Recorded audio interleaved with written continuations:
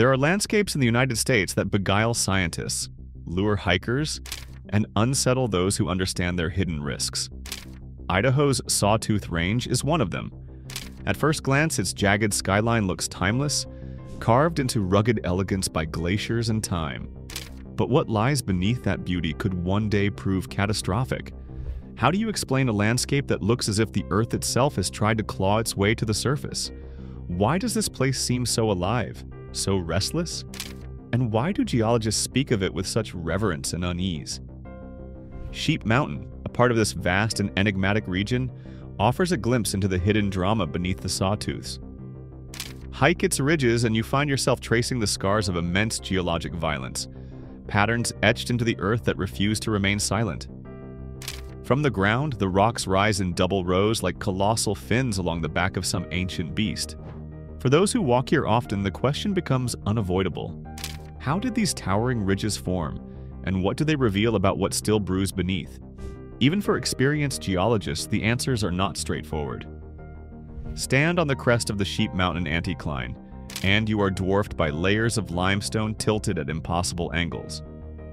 Some are thin, brittle, almost plate-like, and others are thick bands of gypsum that refuse to erode despite centuries of assault by wind, water, and ice. These contrasting layers are not merely decorative, they are the key to understanding the forces that shaped and continue to shape this restless land. Resistant stone guards the ridgelines, softer materials collapse into gullies, and together they create the fins, the flatirons, and the rhythmic canyons that make this place both spectacular and ominous. Patterns emerge if you take the time to observe. Look across the drainages and valleys and you notice something uncanny. A rhythm, a near-perfect spacing between ridges and gullies, as though nature has been working from a blueprint. Regularly spaced canyons and ridges are not entirely uncommon, but here in the Sawtooths, they reveal something deeper. Such consistency suggests forces not only of erosion, but of uplift and tilting, forces that are still at work. Just a few miles from Sheep Mountain's fins, the eastern face of the range tells the same story on a grander scale. Uniform valleys marching across the landscape, a silent drumbeat of tectonic unrest. And yet, even these elegant patterns conceal violence. Imagine the flank of the Bighorn Mountains where slabs of limestone lie like toppled dominoes across the slope. Jeep trails cut into the rock only underscore the enormity of the features. Giant slabs, finger-shaped ridges, and deep notches gouged into the mountainside. Here too, the same combination of resistant and erodible layers dictates the shapes we see today. But scale matters. The larger the ridge, the bigger the underlying forces. Each fin, each flatiron, is a geological confession, whispering of stresses too immense to fully grasp. Back at Sheep Mountain, clues multiply. The rocks dip at angles of nearly 50 degrees, a sign of the immense folding that thrusts them skyward. Limestone resists erosion, holding the ridges aloft, while softer layers of siltstone and mudstone crumble into the valleys between. The repetition is mesmerizing. Hard, soft, harder, softer, each combination producing another fin, another angled flatiron. From above, the landscape looks like a giant saw blade, its teeth gnawed by erosion yet never dulled. Drone footage shows the story even more clearly. Big fins, subtle fins, and layers upon layers, each record of a geological battle still underway. The process can be recreated in miniature with nothing more than layers of colored clay. Tilt them to mimic folding, then carve through them with water. The result is uncanny. V-shaped notches, miniature flatirons, and ridges that mirror the Sawtooths on a tiny scale. It may seem like child's play, but it reveals the mechanism. Erosion relentlessly cutting into tilted beds of hard and soft rock. Over millennia, what begins as subtle differences in resistance becomes dramatic features visible from miles away. But clay models cannot capture the danger that such formations imply when magnified to the size of mountains. What they hint at is the instability of the very crust beneath Idaho. For as awe-inspiring as the Sawtooth Range appears, it is not a monument to a completed past.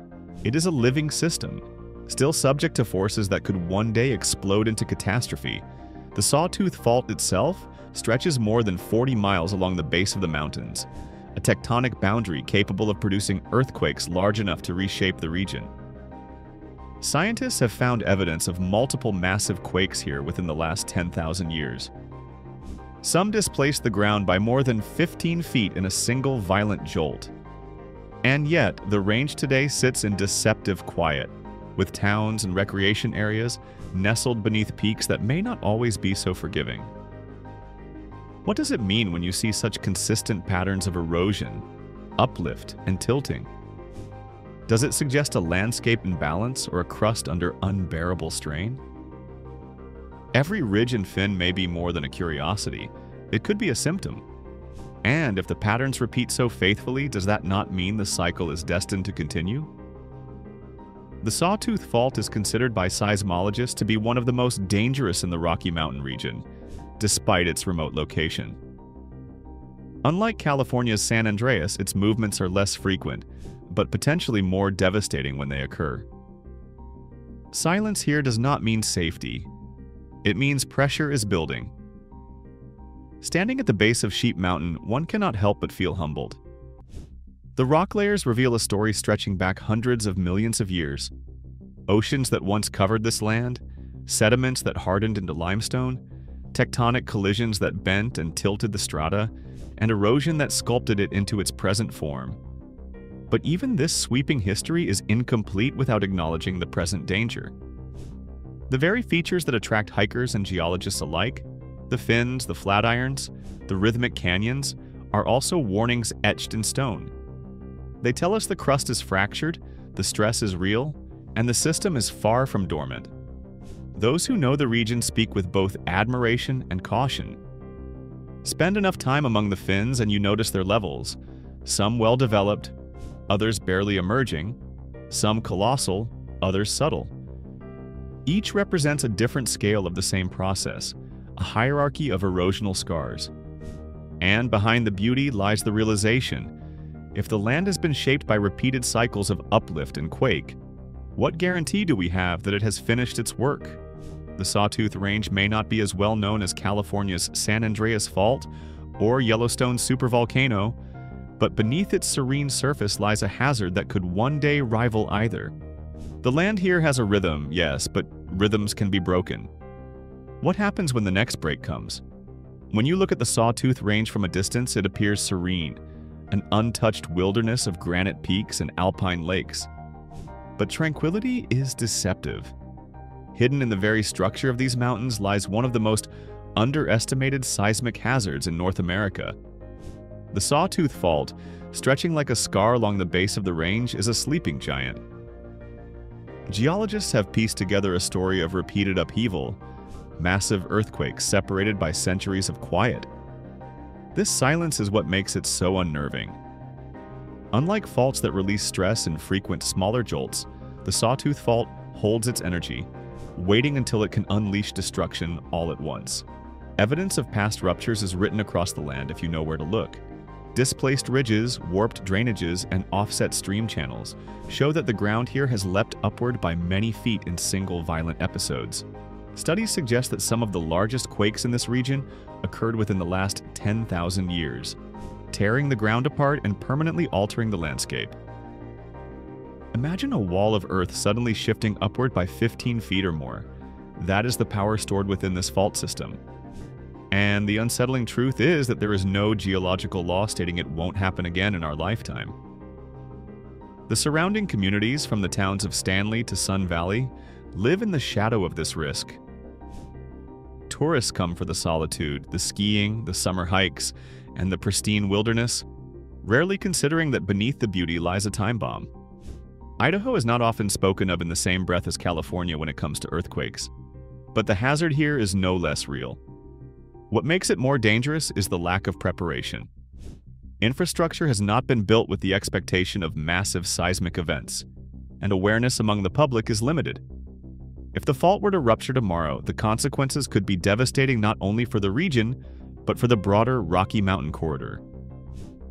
One need only recall the Bora Peak earthquake of 1983.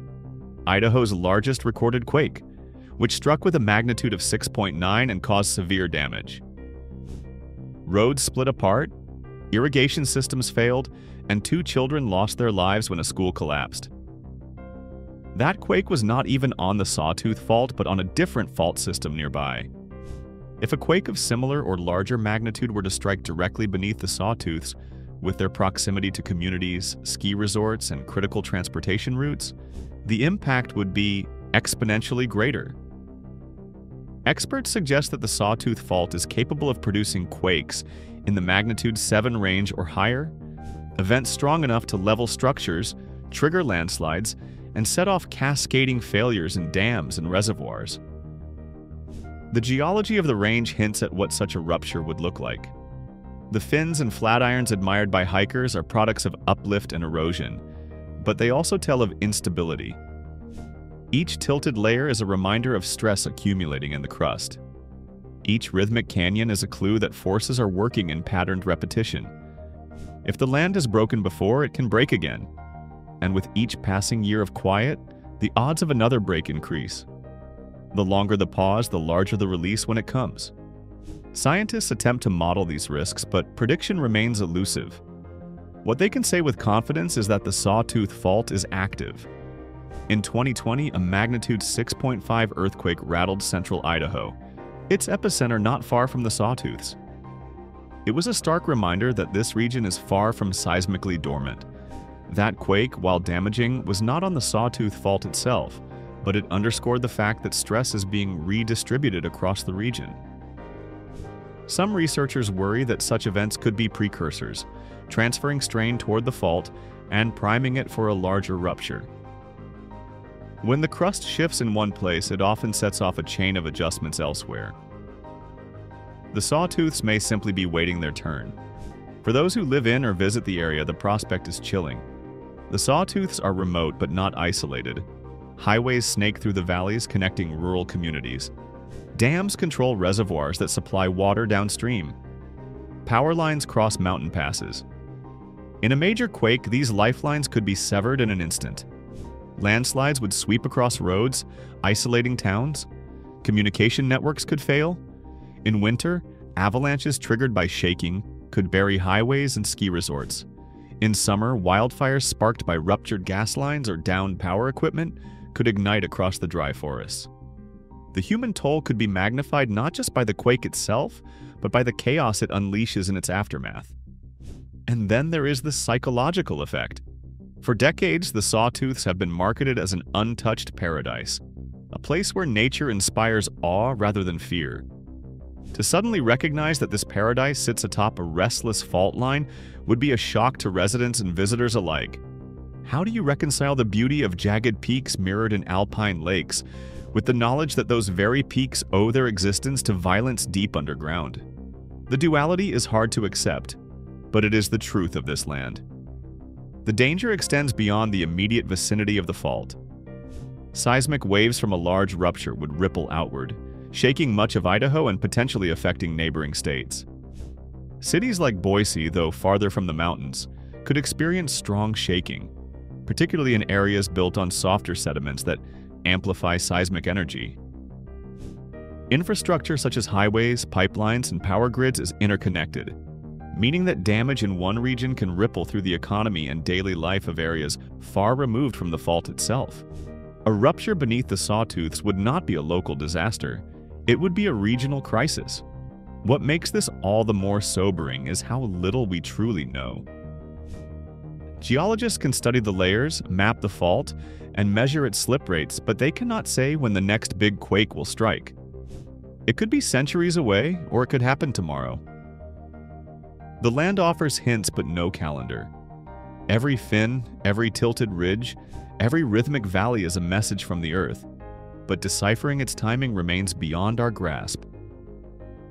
This uncertainty is perhaps the most frightening part of all. Preparation is difficult when the hazard is invisible until the moment it arrives.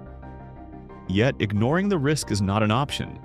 The Sawtooth Range is too important, too central to Idaho's identity to leave unstudied. More monitoring stations, more seismic research, and stronger building codes could reduce the danger. Public education campaigns could ensure that residents and tourists alike know how to respond when the ground begins to shake. These steps may not prevent the quake, but they can mitigate the catastrophe. History shows us that ignoring such risks only compounds the disaster when it finally comes due. Walking through Sheep Mountain, standing before the dramatic fins and flatirons, it is easy to lose yourself in wonder. The land feels eternal, as though it has always been this way. But geology teaches us otherwise. Nothing in these mountains is static. They are the product of ongoing forces that will continue to shape, tilt, and fracture the land long after we are gone. To stand here is to witness a moment in an ongoing story, one chapter in a saga of uplift and destruction. The catastrophe brewing beneath the Sawtooths is not a matter of if, it is a matter of when.